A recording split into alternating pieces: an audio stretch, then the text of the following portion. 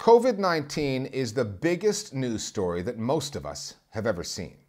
And of all the institutions responsible for getting information out, the kind that can save lives, the World Health Organization may be the most vital. The WHO is a special agency of the United Nations, born of the recognition that since no single country can manage a global outbreak, an international body was needed that could ostensibly rise above the politics of national interests. In this pandemic, though, the WHO has fallen badly short of its mandate. Not only did it fail early on to properly vet the information coming out of China, the WHO amplified it, and that includes misinformation. Donald Trump says the WHO is China-centric. He's threatening to cut its U.S. funding. And even though Trump has good reason to search for a scapegoat, preferably one from overseas, in this case, he has a point. What if one of the most important news sources we have right now is compromised? The Listening Post's Nick Muirhead now on the World Health Organization. This is the headquarters of the World Health Organization in Geneva, Switzerland. It has 194 member states, operations in more than 150 locations, and its remit is in its name. As of now, there is no organization like it that has the ability to shape global news coverage. We have therefore made the assessment that COVID-19 can be characterized as a pandemic. The World Health Organization has just declared that this is a pandemic. The WHO officially declared COVID-19 a pandemic. The World Health Organization has declared coronavirus a global pandemic. So when, at the onset of COVID-19, Chinese media observers noted a similarity between what the WHO was saying and official statements coming out of China, it was cause for alarm.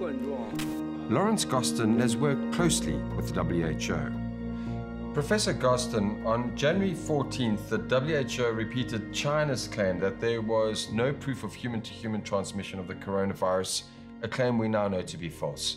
Why do you think that happened?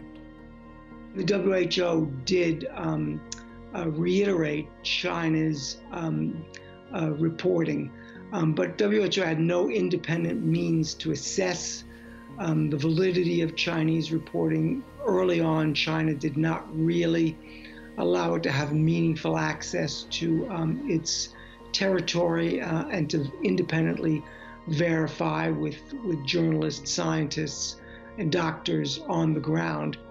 Dr. Tedros's strategy was to try to use smart diplomacy to coax China into greater transparency. And he had some success with that because later on, a WHO team, a small team, did go to China, and they did a joint assessment report. WHO's reporting, by virtue of its governance, is highly dependent on every member country's ability, honesty, and willingness to share data and issue notifications of epidemics within their sort of country jurisdictions. Its verification systems can only be as good as the access they provide. The WHO has been here before. Back in 2002, Beijing suppressed information about another viral outbreak, SARS, and denied the WHO access for months. It was a different time in China. The Communist Party was experimenting with liberal reforms, temporarily loosening its censorship of the media. The Great Firewall of China was easier to circumvent, and social media was a far more open space. Chinese journalists were covering the outbreak, citizens were discussing it online, and the WHO had a much better window into the country than it does today. Prior to SARS, the WHO largely relied on its member states to report what was going on inside of them, so if they weren't cooperating, the WHO was essentially blind. But in the years just before SARS, the WHO enacted this enormous push to essentially monitor media, especially through the internet. So they had a very good idea of what was going on inside through their private contact with scientists and also through monitoring Chinese message boards. So you can now look back nearly 20 years and say that the early 2000s, including the SARS epidemic of 2002, was a sort of mini golden age of really quite tough investigative reporting by Chinese media, which then provided a great deal of benefit to outside foreign media and international organizations like the WHO. In a weird way, by loosening up on media, the Chinese government did itself a huge amount of favors at the time by helping to control the outbreak. It's critically important to have robust and reporting and free civil society and a free media for fighting a pandemic or any outbreak. Because when you have a free press, when you have whistleblowers, they can get out the word and sound an alarm about an epidemic far earlier than a government can or will. And that was one of the critical deficiencies early on during COVID in China. After the WHO reportedly confronted China with its findings, Beijing came clean and the outbreak was contained. This time around, the criticism has been that the WHO acted too slowly, that out of fear of offending China, it declared COVID-19 a pandemic too late. But there's a story behind that as well. This is believed to be ground zero in the swine flu outbreak. H1N1, or swine flu, broke out in Mexico in 2009, and the WHO was quick to react. The World Health Organization is expected to declare the swine flu, or H1N1 virus, a pandemic this morning. The world's media hung on just about every word coming out of the WHO. However, when the outbreak tapered off with relatively low casualty rates, there was a backlash. There's growing global anger against the World Health Organization for reportedly making H1N1 pandemic bigger than it really was. So what was the criticism of WHO? Well, the criticism was it seemed that every day, nearly, Margaret Chan, who was then the Director General of WHO, got up and announced a new alert level because the pandemic was spreading. And it was widely seen that using that alert level really made the public fearful, panicked, and alarmed, but was unnecessary.